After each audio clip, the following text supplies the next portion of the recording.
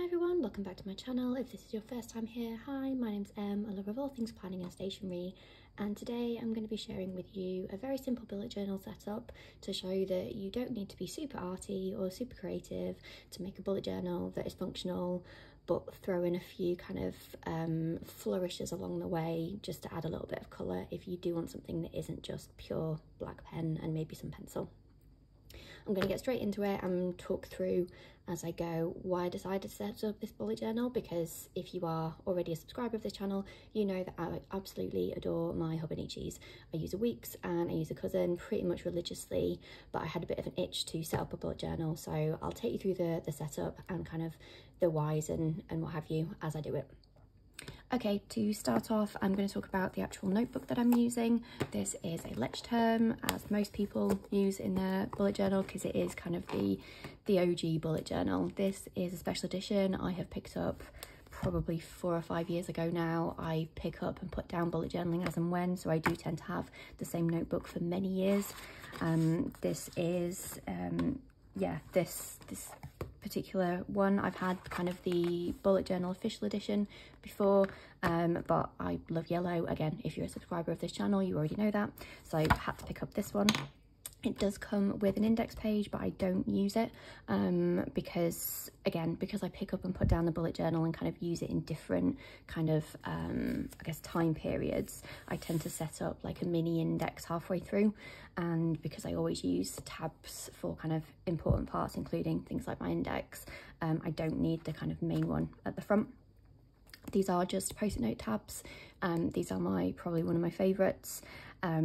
And I've just decorated them with stickers from my shop. I have terrible handwriting, as you'll see across all of this. Remember, this is a non-arty bullet journal, so I do just put little stickers to kind of give me a heads up about which page is for which. Works out most of the time. There'll be the odd occasion where I will have no idea what sticker I have that matches it and just put something random, but then I end up learning what it is anyway. Into the index, so yeah, very simple. Like I say, this is a non-arty bullet journal, but with just a few little touches to make it feel a little less, you know, 100% pen or 100% black pen anyway. So I do just do a line with a good old mild liner just to write the page number, and then yeah, page number and what each section is. What I'll then do is when this is filled, I'll add in another column. The A5 is probably a little bit too big for me. I don't need something this big for bullet journaling. However, I do utilize the width of the page a lot, so most things will be in several columns, so I get the most out of it that way. So because of that, I mean, this has got 250 pages, I think it is. Yeah, I would probably get a year out of this easy, purely because yeah, I can fit so much onto here. So yeah, you know, if I was going to do bullet journaling kind of full time, maybe I'd size down and have something that I could actually make as, you know, like my EDC, my carry around, my live on my desk. It would be quite interesting to try that at some point and do like a, you know, one book July is a thing. So maybe I'll buy one and try and keep my whole life in like a A6 or pocket size bullet journal. That might be something to think about. But yeah, anyway, I digress. Index, very simple. Another way that I do just add in a little bit of kind of something is with stamps. So these are some stamps that I've had for, again, years. The inks are drying up and I don't have any other inks other than my card making inks. So this is what I've used here. I don't recommend this for the Lechterm paper because there is a lot of bleed through. The inks that I would normally use for stamping in planners are, I think they're called dewdrop inks. I'll find them and put a link of it in the description. They're the ones that I would recommend using in any kind of planner pages, just because you don't need a solvent ink pad for this. This is, you know, for my card making and things like that. Moving on, so this is my kind of future log, year at a glance, that I do, because there's not all of the year I've been able to fit everything quite nicely. Again, I've kept it simple, so I don't like drawing out loads of lines. For me, that's just more opportunity for things to get smudged, things to go wrong, and for me to make mistakes, because I do that a lot. So I just kind of pencil out the kind of blocks. One thing actually, probably a good time to mention, is this that I have at the back. Again, a bit of a staple for people's bullet journal. It is so handy when setting up any kind of layout, just to have something that shows the dots, how the spacing is, so you can quickly work out, okay, this is how many squares I've got for each month, or however you're, you know, working it out. I highly recommend setting one of those up on any bullet journal that you do set up, and I use that to space this out properly. So I've got the same space for each month, and then all I've done is put a line there just to demarcate these two zones, because the month I didn't write at the very top. I wanted to kind of have it slightly down, but then I realised that that could get confusing quite quickly if suddenly things started blending. So simple line there. With a micron, I always use the 005 just because I don't want horrible thick lines, and again, more opportunity for it to smudge that way. So yeah, really good pen for kind of doing this kind of stuff. Again, use the stamps. And then here, so the one thing that I always see with people's bullet journals and love and get jealous of are title pages. It's not necessary, you know, if you've read the bullet journal book by Ryder Carroll, if you're sticking, you know, tried and true to the method, you don't need things like this. But like I say, I'm not artistic, but I like to have just a little bit of kind of colour or flourish here and there, and things like washi tapes and stickers. This is just a sticker from my shop.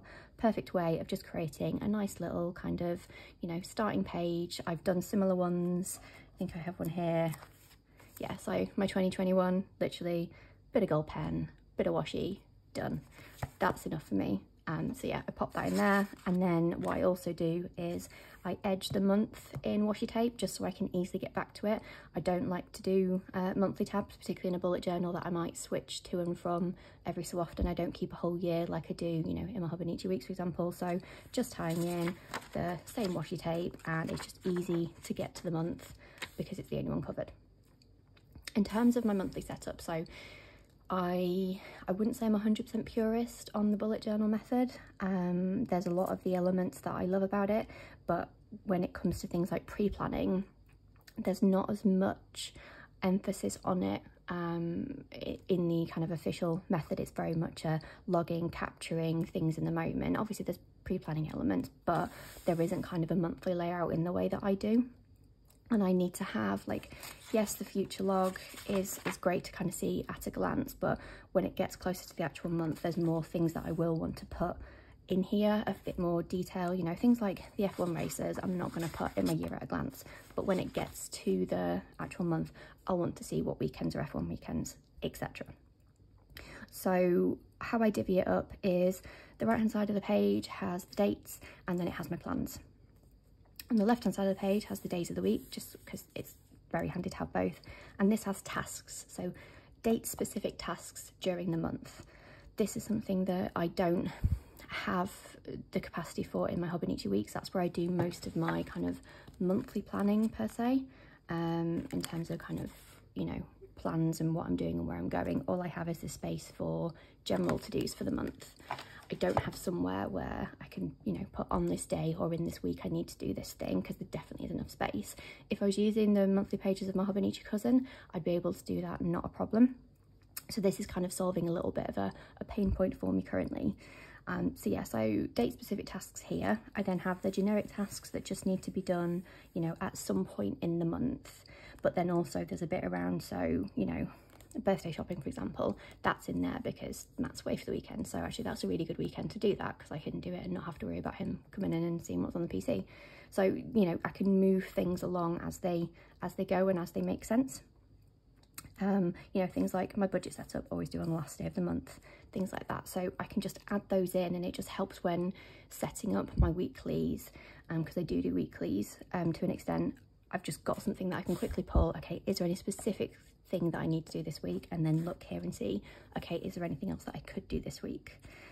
I then have a habit tracker. So a lot of people like to have separate habit trackers, and it is something that I have done in the past. Pretty insane habit tracker, as you can see. I have things quite pared down now. So I just pop that in here, and then my weekly habits are here. I absolutely adore this spread. I like having kind of a monthly dashboard. I like being able to see my month at a glance. What have I got going on? How am I going? You know, all of those bits and pieces. Great, love having it there. Probably one of my favourite parts of this layout, and something that makes me want to go back to my cousin full time for planning, because I know that I would have this kind of space to plan it out. But I really like how I'm using my monthly pages currently in the cousin. So yeah, it's a bit of a struggle at the moment, kind of hence why I'm moving into the bullet journal at the moment. So this is my weekly spread. So similar kind of concept in terms of, you know, with the monthly, in that I have kind of a bit of a dashboard layout almost. So this was my kind of quick setup for this week. As I go on, this will kind of start looking a bit better and looking a bit more ordered, and there'll definitely be a bit more lists here. But to give you an overview of what, you know, how I set this out, very much similar to my week spread. If you've seen my week's videos or my layouts on Instagram, I just use a mild liner again, just want to carve out some, you know, some spaces. This is just events for the days, pure and simple, that's it. I then have an Alistair log. So I like to have, again, this comes back to the whole, I like to pre-plan things in my bullet journal. I don't like things just to be a constant log. I want to be able to start my week, you know, sit down on a Sunday night and write down everything that I know that I need to do that week. And some of it, there'll be specific days. So I needed to pay the council tax on Wednesday, so I put a little mark in and then I could tick it off when I did it. There'll be others where I just need to do it that week. So I just add it in, and then as the week goes on, I'll decide on a day, or I'll just be doing my usual day and go, okay, I've got some spare time now, let's look and see what I could be cracking on with, and then I'll migrate it over. And that's kind of what I do and how I do it. So to set up a day, I use a little date stamp that I picked up from somewhere, God knows how long ago, because I think I've only got, I think 2024 is the last year on it, so I'm gonna have to buy a new one in a couple of years. But yeah, just stamp it out the day, and then the first thing I do is migrate over any tasks from here that I had already marked that needed to be done on that day, and any events.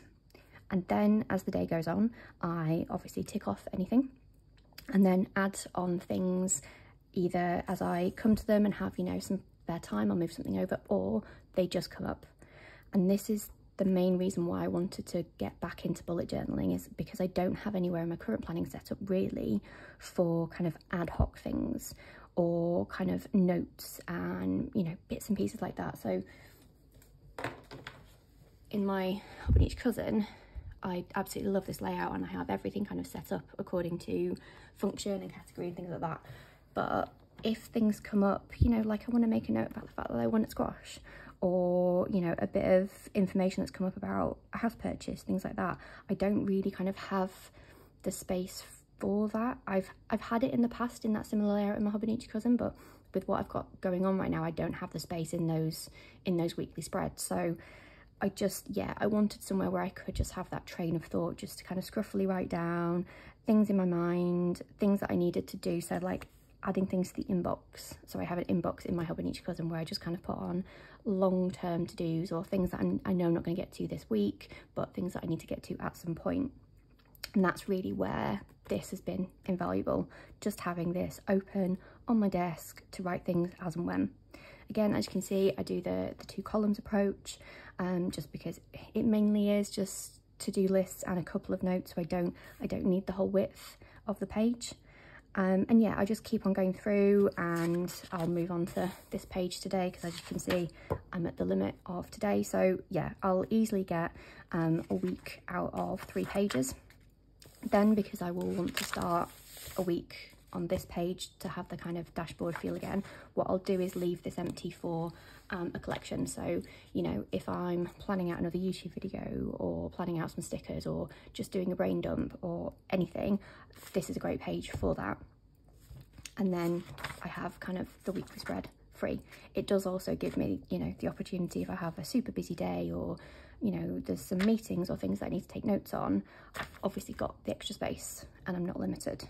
So yeah, this works out really well for me. I feel like it's staying very true to the bullet journal method while still allowing that kind of pre-planning element that I absolutely need in my life. I need to be able to do a bit of a brain dump of to-do list for the week, get it out of my brain on a Sunday, and then, you know, add to it as the week goes on, but just know that I know everything that needs to be done. That, well, I mean, there'll be things that I forget, but having an area that I can just put it all down works for me. It also means that, you know, because I know some people like to carve out weekly layouts and kind of set out portions.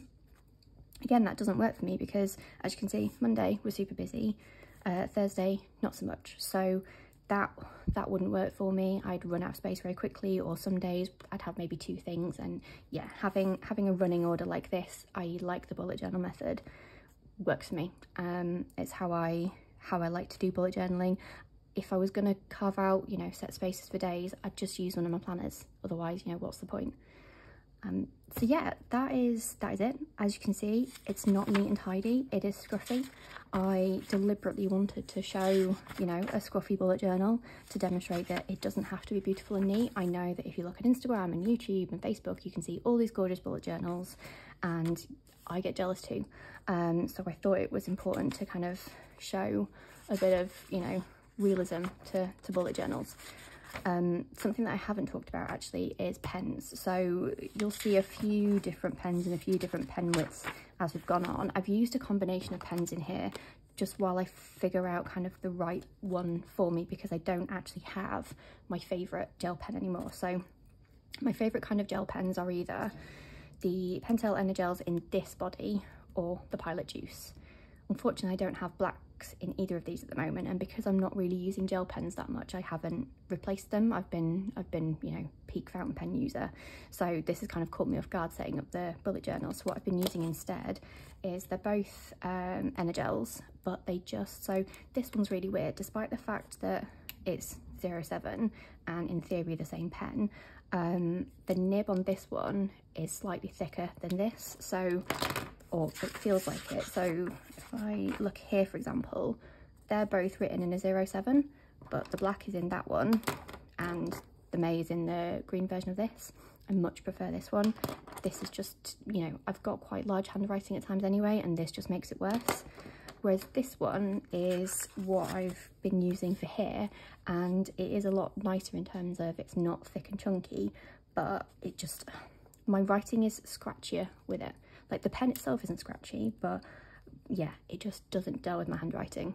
Bit of a random tangent on pens there, but me and gel pens used to be really big friends, and definitely these two. If you're, you know, wanting a good gel pen and you have writing similar to mine, these two all day long, I'll always recommend. Honourable mention to the Pilot G2 as well. Very good pen, very solid pen. Yeah, so that was my bullet journal. I hope that was helpful. I hope you enjoyed. I hope you had a good laugh at how messy it is. It will probably continue to get messier. If you do have any questions about bullet journal setups or anything like that, please drop them in the comments. Also, if you haven't already, I do really recommend reading Ryder Carroll's book. Fantastic book, very inspirational. And if you are a little bit lost in bullet journaling or a bit overwhelmed by people with their pretty spreads, that book is great to go back to read and kind of recenter on what bullet journaling is actually about. But yeah, thank you for watching. If you haven't already, please like and subscribe, and hopefully I'll see you in the next video. Bye.